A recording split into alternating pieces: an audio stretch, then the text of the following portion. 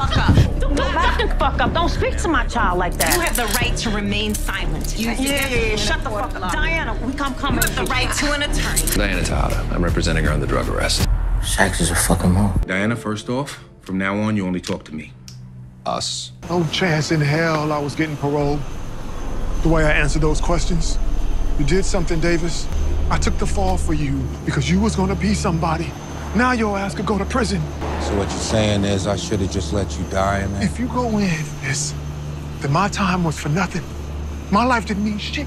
Put the fucking gun down! What's up, power fans on YouTube? It's your boy Nino, and I'm back with another power video.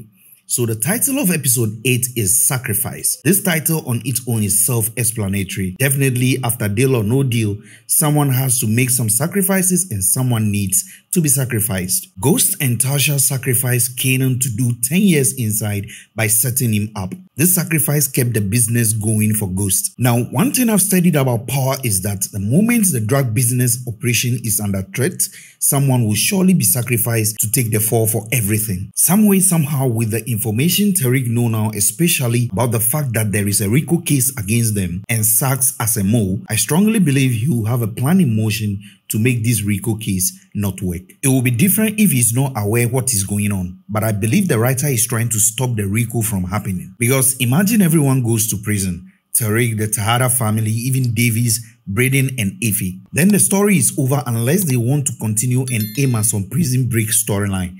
So clearly, this RICO case might not be successful. Now the target is Tariq and not Diana. I'm sure Diana won't go to jail. Instead, they will press Diana to flip on Tariq and her family, especially her mother. They will ask her where she got the drugs from and who else has access to the locker. Now, let's look at the evidence. They have a video evidence of Diana putting something in the locker at the rooftop. If I am Diana and I feel the need to even talk, I can say that it was my dad. And since he's dead, she found it and needed a place to hide it. I believe no one will go after the dead Lorenzo. That is if I am Diana. After all, the public still have that perception about Lorenzo as a dealer and a murderer. So safe to say, Diana can just blame this on her father and that will be the end. Now, Diana knows the code of the street when it comes to snitching. So she will not go out like that by snitching on Tariq, and not to forget that Tariq was her first, and after waiting for long, they just started kicking again. Now, who else is likely to take the fall?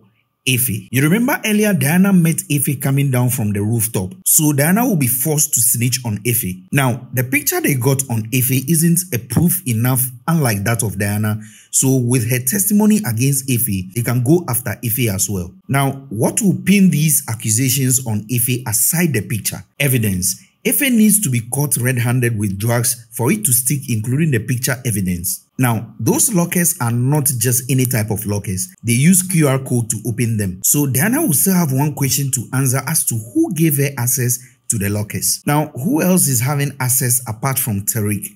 Effie. This is where things are likely to hang on Effie's neck. Now, like I said earlier on, the target is Tariq and the Tejadas. So even if they bring Effie in, it doesn't give them the mega RICO they have been planning. They might give Effie a deal to flip on Tariq. Now, this is where I was always saying that Tariq shouldn't have told Effie about killing Ghost and Riri. She was his girlfriend until things went sour, so they are likely to believe Effie if she talks about Riri and Ghost. Blanca will know that she was telling the truth, but they will need a proof because Effie can only be privileged to an information like Riri's murder if only it comes from whoever did it. And don't forget, Tariq's DNA sample was found on the crime scene when Riri was killed. It was the same reason Ghost wanted him to turn himself in, and Ghost ended up catching a bullet. Now, Effie is unaware they know she tried killing Lauren. This is the time they can get her to flip because so far, she only confessed to Tariq, and if they raise this against her, she will think Tariq gave her up. Now, Davis is careful of what enters Sax's ears. I'm sure after Tariq confirming that Sax is a mole, Davis overheard him speaking with Jenny, and that is why Davis is telling Diana that she should speak to only him from now on. Now, someone may ask, why wouldn't Davis just fire Sax at once? Now, Davis can only play Sax to the side for now because of the secret thing they both did to get Theo out. Had it not been that, Davis should have just fired Sax and stopped him from even listening to Diana. We're talking about a government official here.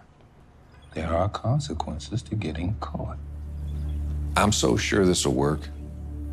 I'll make the approach myself. Now, let me know what you also think in the comment section. Moving on, Ken might want to save Efe when they are trying to set her up. Now, the difficulty will be, if Ken saves Efe, it means he's choosing Efe over Diana. Now, Diana is Papi's little girl and Ken promised his father to put family first and not disappoint him again. So Ken will have no option than to choose family first, which is Diana. Worst case when it comes to Efe is Lauren is still alive, so when Ken finds out that she really didn't handle business as he thought all this while, he is going to be very pissed. Now, I feel the evidence against Diana might not stick, and I think Davis will have a way to argue that and even help her with coded information. But then the irony is, Diana will get a lawyer like Davis, but Efe might not. This will be the reason why they can throw an offer at her. Now, will Efe snitch? Efe, I believe, knows the code better than anybody. She tried killing Lauren for the same reason, so before she snitches, then it's a dev decision she's taking. Now, let me know what you also think so far in the comment section. Now, let's see the possibilities of Diana snitching, even though I doubt she will. Has anyone ever thought of how Lorenzo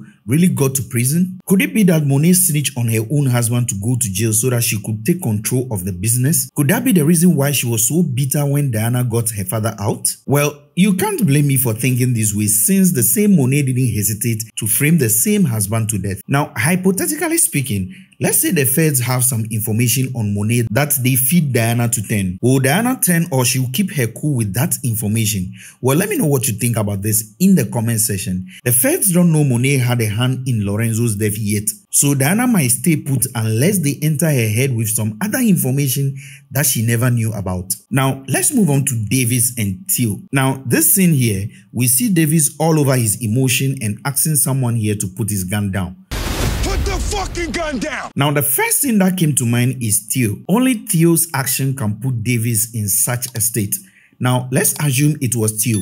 I don't think he's committing suicide anyways. What I think is Theo is holding Sax at gunpoint, trying to understand how and what his brother did to get him out of jail. He probably thinks whatever they did, Sax is trying to nail his brother to go to jail. And since Theo will not stand to see his brother going to jail, he decided to commit the manslaughter he never committed before ending up in prison for by killing Sax. Theo might make this move because he feels Sax set his brother up with the scheme to his release, only to burn him at the end. That may only be the reason why Davis wants his brother to put the gun down but ended up pulling the trigger. The police showed up and arrested Theo for Sax's murder, hence Theo is going back to prison for committing a manslaughter now. Or potentially, Theo shot Sax and killed himself too, knowing that he was going to die anyways. I don't know about you, but for me, I believe the next episode will be hot. Let me know what you think in the comment section below. If you like this video, don't forget to hit the subscribe button and turn on your notification bell to get notified of my next video. Like, share, most importantly, leave your thoughts in the comment section. Catch you in my next video. It's your boy Nino. Thanks for watching.